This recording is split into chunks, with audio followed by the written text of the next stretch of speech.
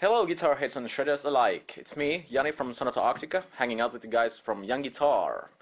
I hope you all really enjoy this special DVD release, and I hope you all stay in tune and probably also stay in tune.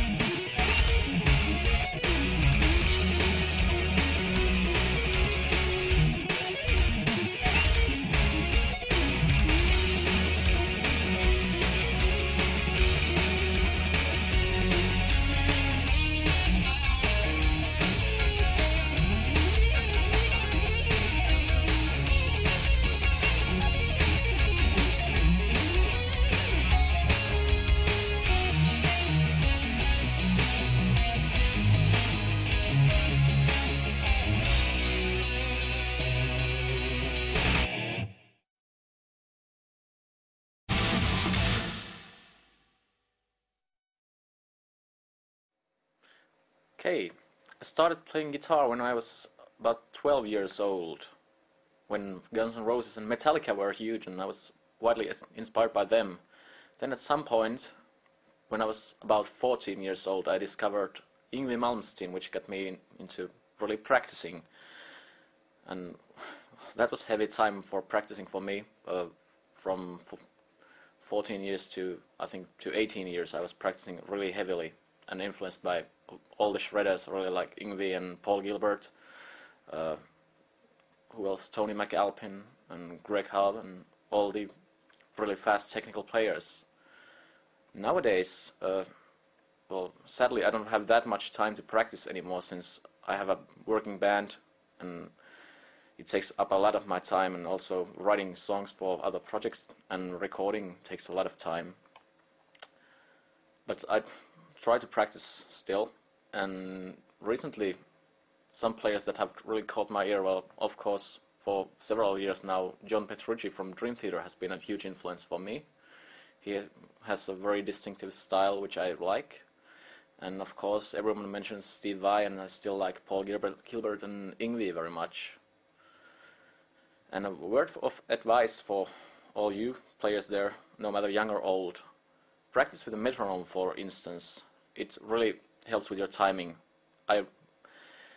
Rather sadly, I got to that point fairly late on my career, so it could have been more helpful if I had started on with it when I was really starting to practice. And another word of advice, which is really helpful, especially if you play with a band and you do live shows, that you record your own playing, you record the shows, and no matter how painful it is, listen to them, because they really reveal all your flaws and all your mistakes, and you can really learn a lot of listening to your own mistakes and learn how to avoid them.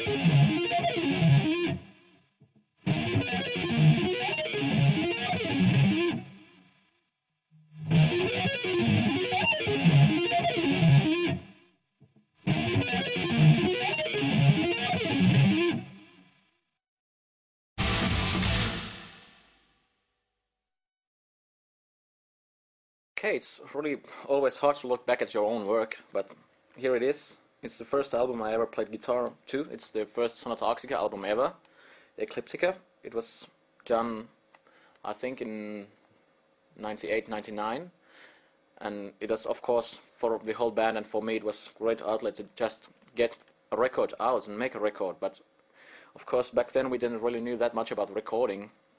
And of course also we didn't have that big budget for this record, so most of the demo tracks we had from our previous sessions of the demo that got us the recording deal anyway were used on this album, so playing wise there might be some flaws, but still it's the first album of a very young band and that's an excuse. Okay, move on to Silence, our second album. After Ecliptica we got to tour with Stratovarius and various other bands and do a lot of live shows, which really helped the band to grow. And I think it's really, you can hear it on this album, it's much more mature and much better produced. Everything is basically better there. And by far, I still have very warm feelings of this album, because that was done with a lot of love and we put a lot of effort on this album. We knew that it was going to be important, and we really worked on this album. And of course, this album got us to Japan for the first time and got us basically around the world. So I have really warm feelings about this album. And then, last but not least, the new one. This one, I think I'm way too close still to really review, but I think this again shows the growth of the band, really. We got to tour with Silence and do all the stuff that we had never even dreamed of doing, and I think you can really hear it on this album. But then again, this album was very hard to make since we kind of over-toured. We had very little time to prepare for the recordings, so it was a bit rushed, but I think it's still a great album. And one of the funny parts, or not funny but fun parts of making this album was that I could make some of my guitar tracks at home, which really helps. There's no schedule of studio, so you can, if you feel like you want to play a solo in 2 a.m., you can. And that's really fun. And now we're touring with this album, and let's see where it's taking us.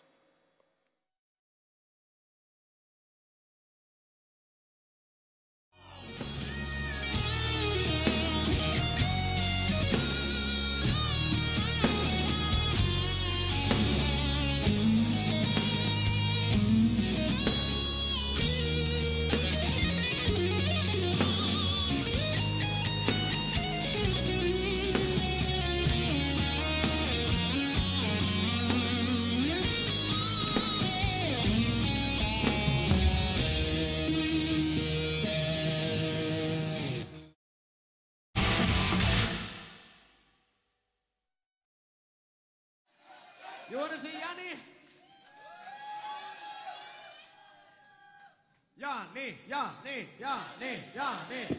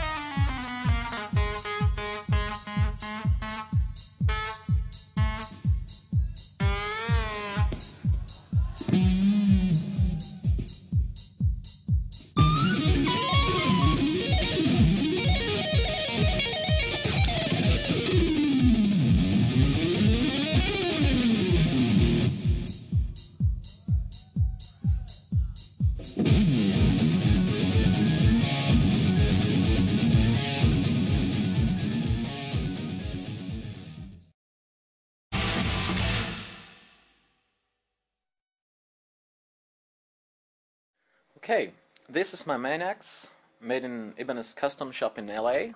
I got it just before last Christmas actually, which was a nice Christmas present for me. It's the basic stock RG shape with a mahogany body and maple top here, and low pro edge for each, fairly basic. Then the pickups, Steve Special and Air Norton DiMaggio pickups, attached straight to the body. There's nothing holding them. They are straight in the wood, so you get more sustain and resonance. Then the actual fretboard is made of ebony, so and with scalloped 4 last frets. And you can also notice the fancy logo here, which was a nice addition.